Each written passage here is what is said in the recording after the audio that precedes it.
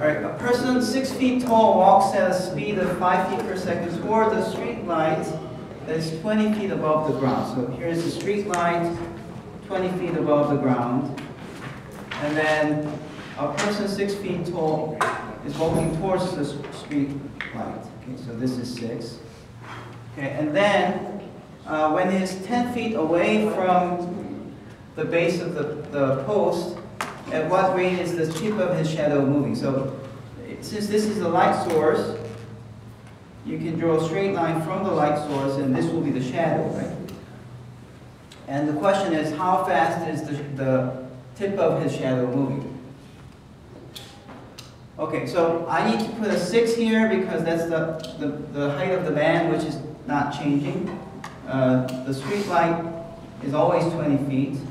But I don't want to put 10 over here because that 10 is changing, right? It's, this word when means this distance from the wall is changing, and it's asking for the rate of change at a specific period. So you don't want to put this 10 there. Okay? So that's the picture that you want to draw first. Okay? Now let's look at the rate of change and see what kind of variable we need. A person 6 feet tall walks at a speed. Good. Here's the word that we are looking for, speed of 5 feet per second. So we have to write down the derivative of something equals to 5. And how do you measure the speed of a person or any moving object? Well, you have to measure the speed as a rate of change of a distance from a fixed object. Okay? You don't want to measure the speed of this person as change of this thing, because the shadow is also moving. The tip of the shadow is also moving as he's getting closer and closer to the lamp. So you don't want that. You really want to use your x as this one, this length here. And then, only then you can say dx dt equals to -5. All right. Why -5? Because he's walking towards the street lamp, and what would that result in? Is x shrinking or increasing? It's shrinking. It's decreasing. So therefore, rate of change is actually -5. So that's how you should write down the first sentence. All right, now let's try to do question A. At what rate is the tip of his shadow moving? Well, tip of his shadow is right here.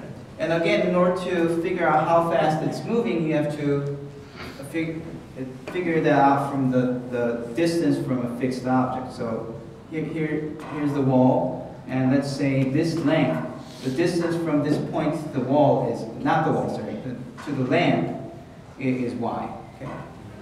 If you call that as y, then you can say, the question is, how fast is y changing when, what there? X equals to 10. That's how you set it up for part A. Okay? So I'm going to do part A, and I'll leave part B for you. All right. Now we have to find the relationship between x and y. Well, how do we do this? Again, we have two right triangles. They're similar, so use similarity between the two triangles. Okay. The only challenge may be that this side doesn't have a name. What is this length? If this length is x and that's y, what is this length? Huh? It's y minus x, right? So what y minus x is to 6 is, in the bigger triangle, what is what? What 20. y is to 20. And then you cross multiply, so you have 20y minus 20x equals to 6y. And then move the 20x to the other side, 6y to the other side, and then you have 12y equals to 20x. Okay, so we're almost done. Now differentiate both sides by y, by t. So what is that? That's 14 dy dt equals to 20 dx dt. Okay, dx dt is -5, so plug that in. Let's see.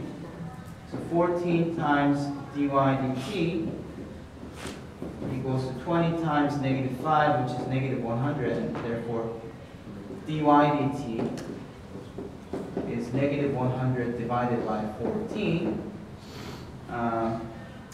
If you use a calculator, 100 divided by 14 is 7.14. So this is about -7.14 feet per second.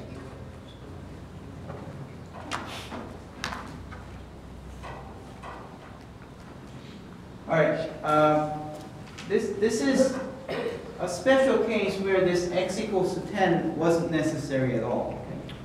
Usually you need to plug it in, but for this question, this x equals to 10 really didn't matter. So what it meant was, as it's getting closer and closer to the shadow, closer and closer to the street lamp, the rate at which the shadow is coming in is constant as long as the man is walking towards to the street lamp. Okay. Now, you can see that the speed of the tip of the shadow is faster than the man walking, right? Do you think this makes sense? That's because, think about the extreme case. When this man is right under the light, the shadow has to be 0, right?